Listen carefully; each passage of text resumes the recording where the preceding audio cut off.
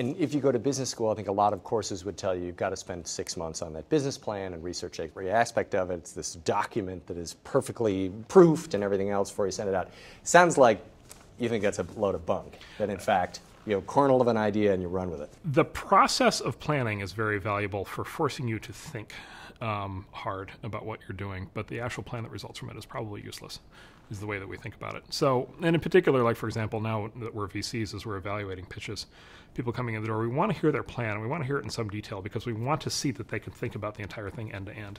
And if their initial plan doesn't make sense, then obviously there's an issue, right? Because you're like, okay, obviously they're not quite yet capable for whatever reason of fully thinking this through.